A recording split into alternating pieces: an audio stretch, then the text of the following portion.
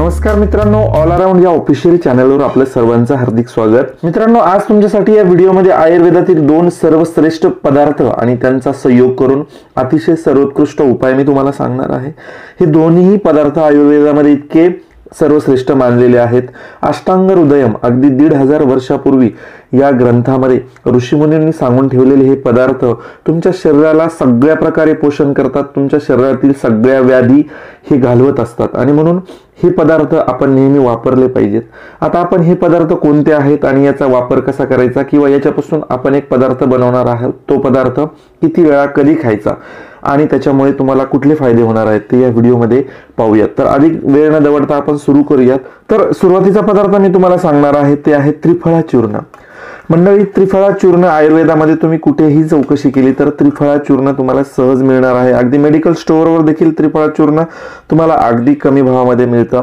आयुर्वेदिक दुकानामध्ये तर ते सहज उपलब्ध होणार आहे। तर मंडळी, त्रिफळा चूर्ण म्हणजे 3 वनस्पतींपासून 3 झाडांपासून बनवलेलं हे चूर्ण असतं।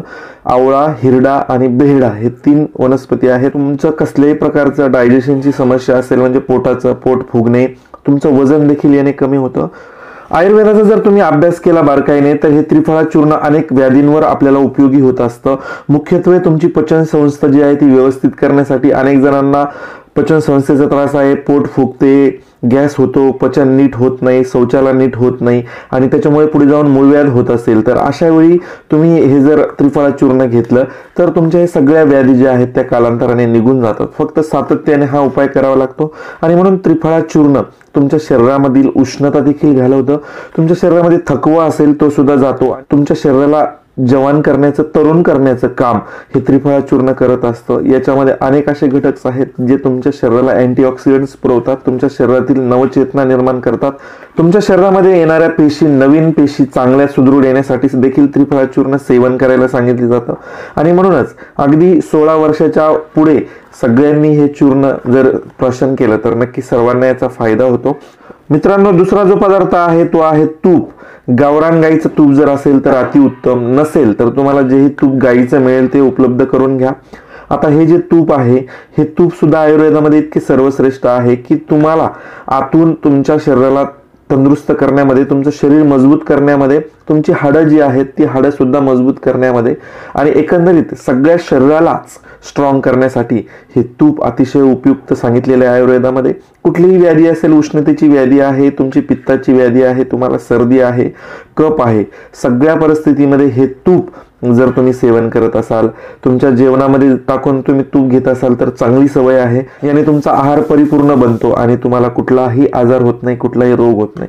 अजून याचा फायदा घ्यायचा असेल तर आपल्या आजच्या उपायामध्ये नक्कीच तुम्हाला याचा फायदा मिळणार आहे। बघा, आपल्या उपायामध्ये आपल्याला काय करायचं तर हा 1 चमचा तूप जे आहे ते तूप आपल्याला घ्यायचं आहे। या ठिकाणी मी 1 चमचा घेतलेला आहे आणि साधारण 2 चमचा त्रिफळा चूर्ण आपल्याला याच्यामध्ये टाकायचं आहे। हे 2 चमचा त्रिफळा चूर्ण या ठिकाणी मी टाकतोय। बघा, प्रमाण अतिशय महत्त्वाचं आहे। 2 चमचा त्रिफळा चूर्ण जर तुम्ही घेत असाल तर 1 चमचा तुम्हाला तूप घ्यायचं आहे आणि हे मिश्रण तुम्हाला एकजीव करायचं आहे।